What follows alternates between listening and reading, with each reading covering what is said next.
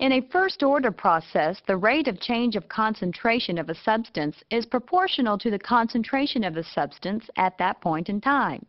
Suppose we begin with a unit concentration and follow the disappearance of the substance over time. We note that it takes 3.5 seconds for the concentration to reach 1/2 of the initial value.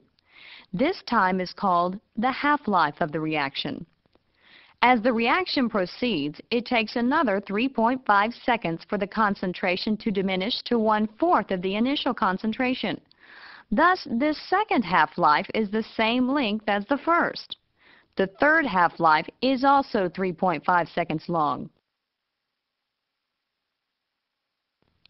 In each successive half-life, the concentration of reactant drops to half that at the beginning of the half-life period. Notice that all half-lives are of the same length.